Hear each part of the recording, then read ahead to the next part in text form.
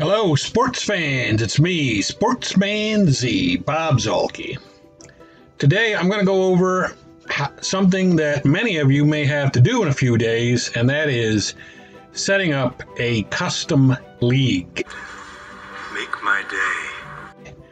Now, many of you out there probably, if you're a league commissioner or what have you, you probably already know how to do this. But I will go over it just in case you want to do your own play-at-home leagues when you get the new set that will be coming out on the 19th. Or, if you want to make your own custom league from, stock teams that you have in your library. So, here you go. I had already clicked on Create New League. So then it brings up this screen. Type in the league year. You want to type in a league year of a set that you have. Now, all of this is just going to be for demonstration purposes. So I will just type in, let's see. No, I guess all right, let me, well, I know I have 1955, so we'll go 1955, and then character abbreviation, we'll just put BZ. Name of the league, I will say the Bob Zolke League. Games per team, we'll go 162. And this information here you don't need, so you hit OK. And so let's see.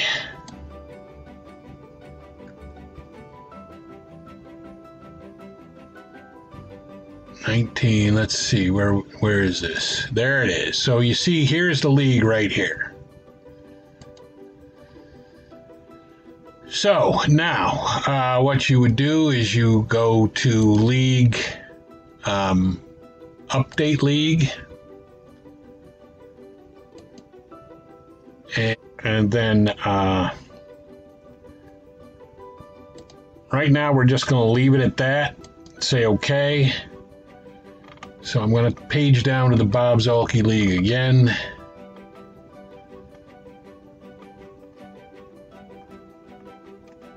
So let's see, there's the Bob Zolke League. So now you want to add teams to the league. Now, one way to do it, certainly not the only way, but you want to get teams into your league. You go to another league that has teams in it, and you can dump those teams into the Bob Zolke League. So we put St. Louis in there, we put Pittsburgh in there, we put Philadelphia in there, and you can see those teams have been put in there. Now we'll go to the American League. We'll put Washington in there.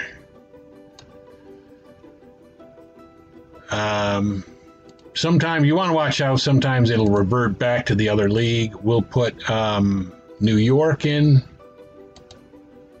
and we will put Chicago in. So now you can see I've got 6 teams in here, which is good for, it's a good even number. Now, all right.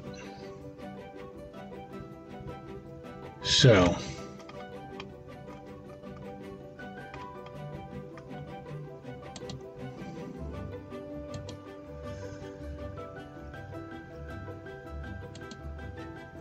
league.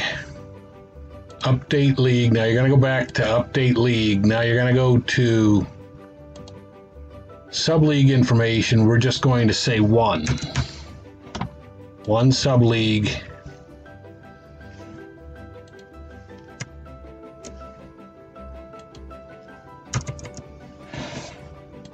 Call it the AL. Divisional information, you want to say maybe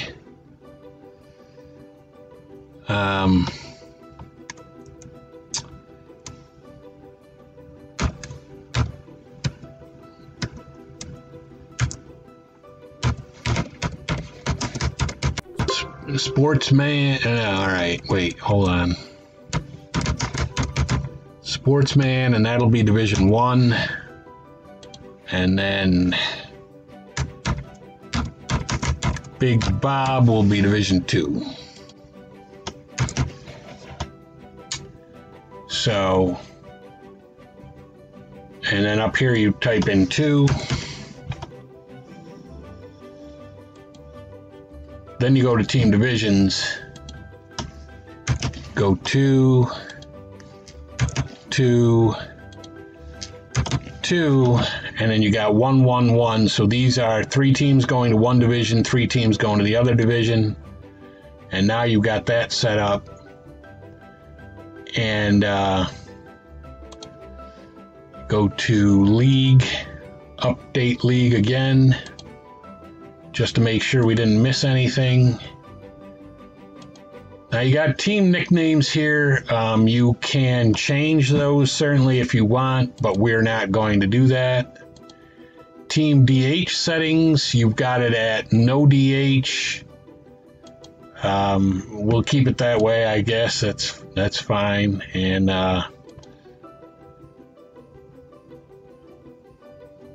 then here you can designate whether a manager is a human or the computer. And I'm just going to say 1 for computer, 1 for computer, 1 for computer, 1 for computer, and New York will be a computer as well. And then we'll make the Chicago White Sox be human. And now you've got that. So now we go back down to that league. And so now you got your 6 teams. You've got all of the original players that were on the teams as they were dropped in.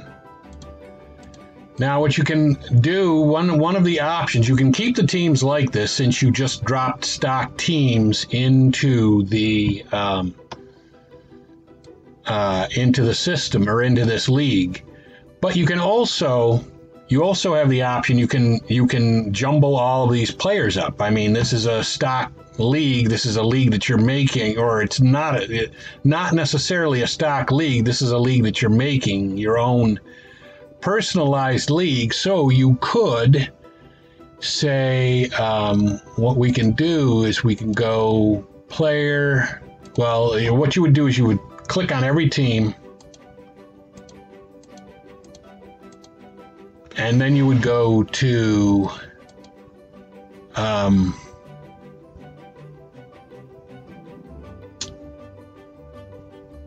let's see,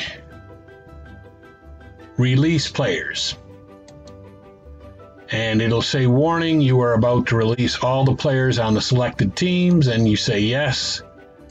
And so now you can see every team is empty. It has nobody on it. And then if you go over here, you've got all the free agents, which is everybody that was on that team. And if we had looked at the free agent list prior to doing the release all players, we would have found out that the free agent list had nobody on it. So now what you would do, just by example, is you could say,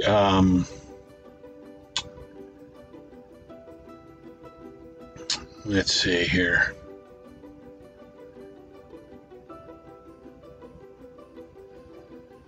You go to Strat-O-Matic, go down to player, and then Strat-O-Matic. And now you got, everybody is on auto draft balanced strategy. Now you can change this. Auto draft favor pitching and defense. Auto draft emphasize power. Auto draft look for on base and speed. And then back to balanced strategy. Now for the purposes of this demonstration, I'm just going to keep every team at balanced strategy. And we are going to do a serpentine draft. If this was a brand new league, as this is in this case, you would want to probably do a serpentine strategy instead of a straight strategy, because you don't have anything to base on where everybody should pick. So you would want everybody to go down and then back up and then down and back up, and that would lead to most teams being the most evenly distributed. And we will do 30 rounds. I don't know if there's 30 players on every team. There probably isn't, but when it runs out of players, it'll stop anyway. Let's go 35 rounds. And then you just hit OK.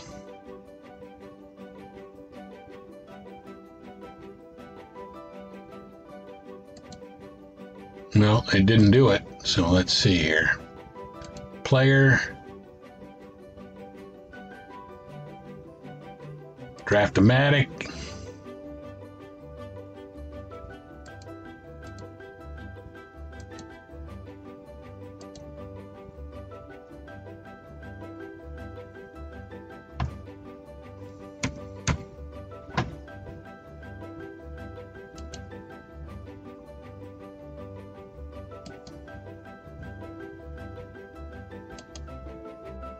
And there you can see it is drafting. You can see it's going through all of the players and drafting everybody and putting them all on different teams.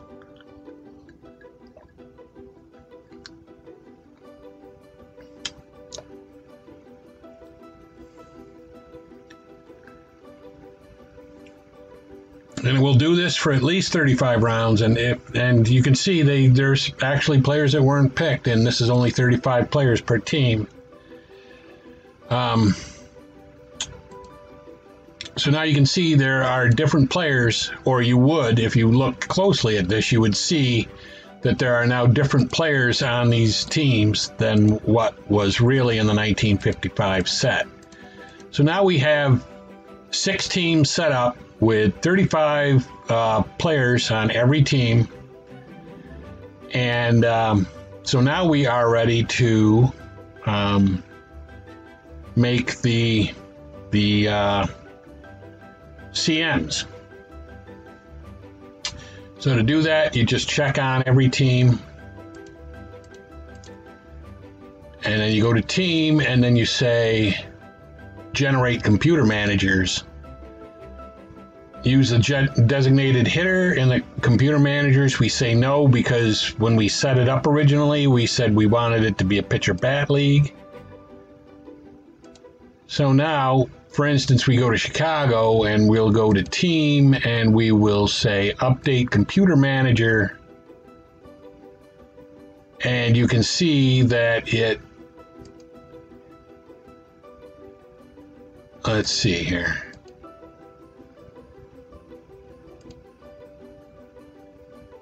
And you can see that it generated a pitching staff right here, 1 through 5, and it designated a closer versus lefty and righty, which happens to be the same guy. First, we have to make a schedule. So, new schedule. Let's see, edit.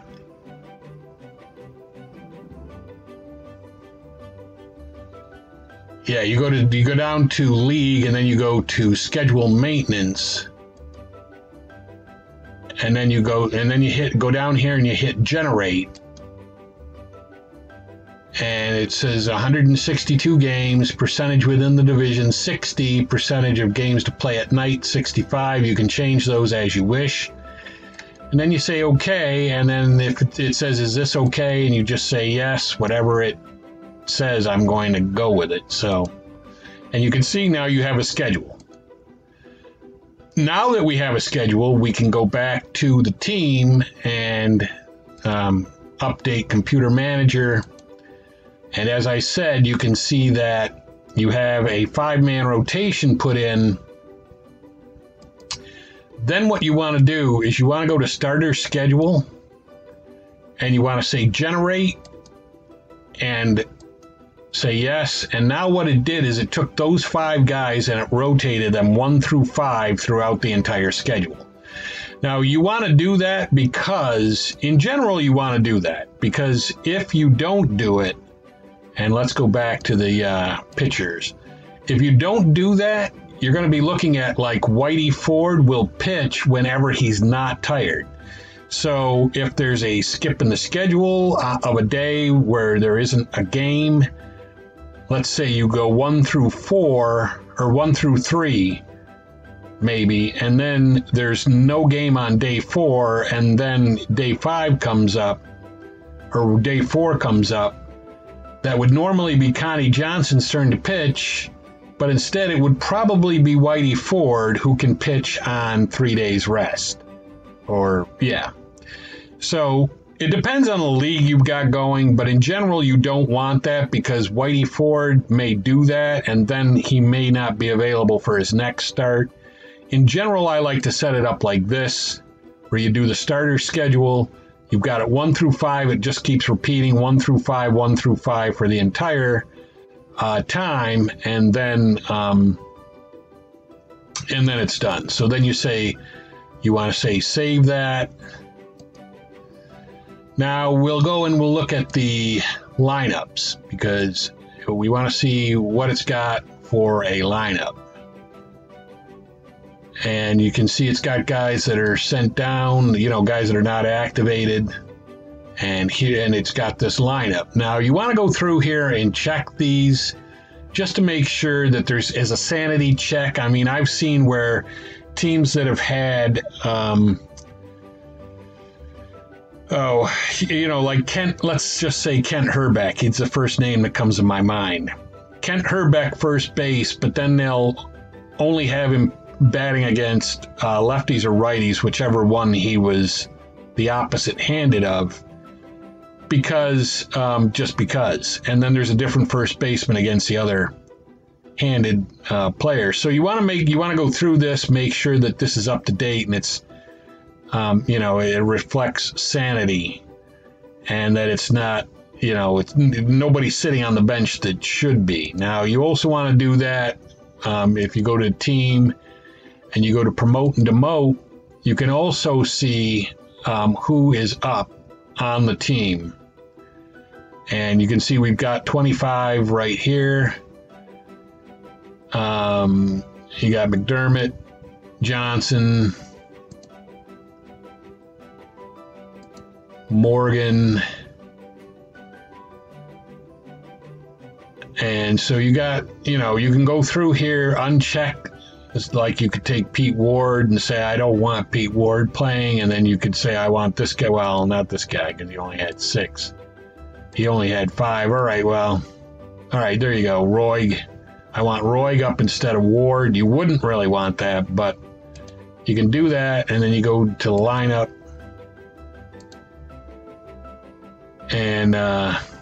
And then here's where you can see versus left and versus right. And of course, 9 is empty because that's where the pitcher would bat. And so you got that set up. Now what you would do is you would go to Team Update Computer Manager. And you would go to the pitchers, and then you would go to like Whitey Ford, and you would do any kind of specific orders you wanted for Whitey Ford. So as you can see here, they've already got him on slow hook, which is fine. You would probably want that. But you have to go through and do this because sometimes it won't do it. Like for this guy Mike Fernales, they've got nothing for him, and he pitched 103 innings. So I don't know if the computer's got him offhand. Let's see. Let's go to somebody else we know is in. We got Connie Johnson. Well, no, Fernales is in the starting rotation. So you've got Fernales in the starting rotation. He only pitched 103 innings. So if you're making a league where you only want that to be reflected in, kind of accurately, I would put something like only 6 innings per start, or maybe only 7 innings per start. And then that brings up another good point. You would go to the starter schedule,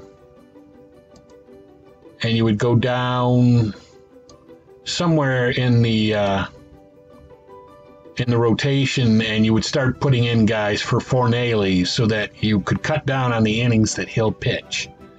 For instance, Bob Keegan can pitch 71 innings, so you slide him over for Fornelli's here, you slide him over for Fornelli's here, slide him over for Fornelli's here, and you get the idea. He ends up taking Fornelli's spot for the last few times that Fornelli's would pitch.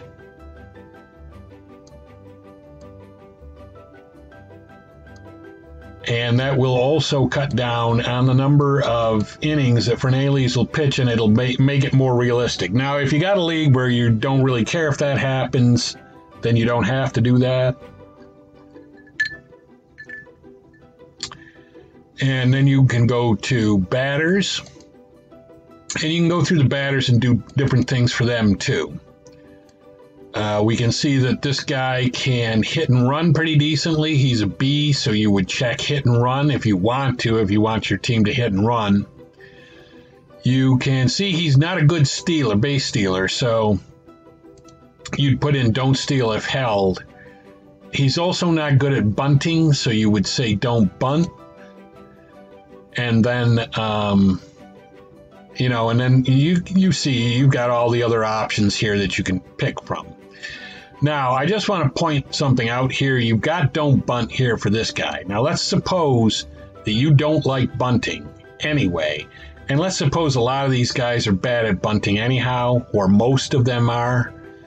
Then you would go to your manager tendencies, and for bunting, you would say extra conservative. So if you say extra conservative for bunting, and you go through a lot of guys that are D's and they're not good at bunting, and you say don't bunt, that's going to reinforce that with the computer that you really don't want your team bunting.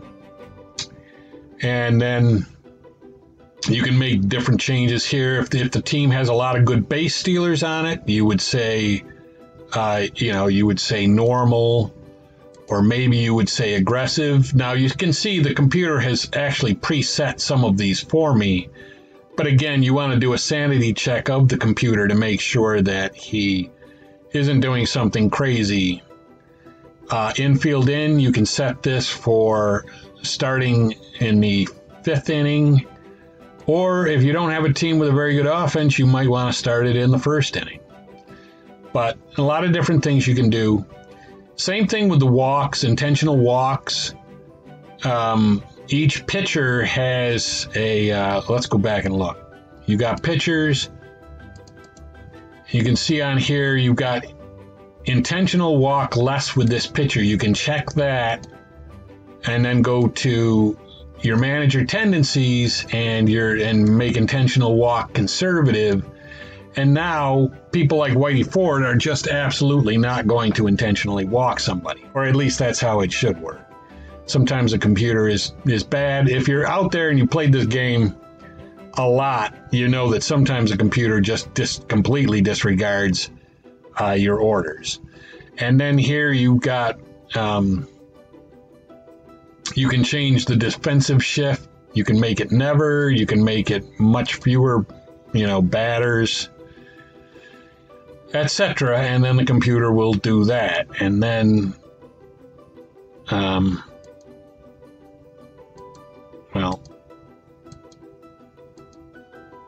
let's see. So there you go. That's how you set that up. And so now you would go through and you would do this for every team, do the sanity checks, make sure that you've got starting players that really should be in starting lineups. Make sure that you got a 5-man rotation where you are going on on 4 days rest for every pitcher all the way through the season, if that's how you want to do it. And also make sure that pitchers that are at the back end of the rotation, for instance, Fornelli's that we looked at on Chicago with 103 innings, if you want to try to keep players as close to the innings pitched and at bats that they really had, you would want to go through the Pitcher Today matchup screen as we did, and go near the end of the schedule or at any places in the schedule that you want, and replace Fernales with another starting pitcher. Now, here's something else I want to point out to you. Let's see, team, update computer manager, starter schedule. Here's the starter schedule screen. Now, remember, all right, well, these changes weren't saved apparently, but anyway, check that too. Make sure that your changes are saved. But for instance, you see we're putting in Bob Keegan for Fernales, okay? And now we saved it. Let's see if it saved it. Team, maybe I didn't save it before. Update computer manager. So yeah, you want to make sure about that too. Starter schedule, go to the end. All right, so now it did save it. Maybe I didn't save it before. Now, what I wanted to point out to you is here you can see you've got Bob Keegan pitching these 2 games. Now, Bob Keegan is down in the minors as you put him in right here. If you do a quick sim, suppose this isn't your team, and you do a quick sim of the season, the computer will automatically pull Bob Keegan in and pitch this game, even though he's in the minors. The computer will activate him for that game, and he will pitch the game on a quick sim. However, if you play against this team and Bob Keegan isn't activated, if you're playing the actual game against this team, it'll probably say the whatever visiting or home team is missing a starting pitcher. And if it's your team, the similar thing will happen. You'll have to activate Bob Keegan and send down Fernales in order for Bob Keegan to pitch those games. So I just wanted to point that out. And so that's just the basics there. That's the basics of setting up your own league, as we did with this Bob Zolke League. And I hope it's just a refresher, and really I was kind of stumbling myself through this. So just a refresher for you, let you remind everybody, because I know the game's coming out soon, and then you're going to have brand new leagues that you can set up yourself in your own play-at-home leagues, or if you're a commissioner, set it up for a competitive league that you have every year. And so this is just kind of a quick tutorial on some of the things you want to keep in mind and some of the things you would do in setting up your own league. I hope it was helpful. If you didn't need it, then that's great. Maybe you didn't watch very much. I don't know. But anyway, that is going to be, with that, I am going to sign off and say that is it for me, Sportsman Z, Bob Zolke, signing off.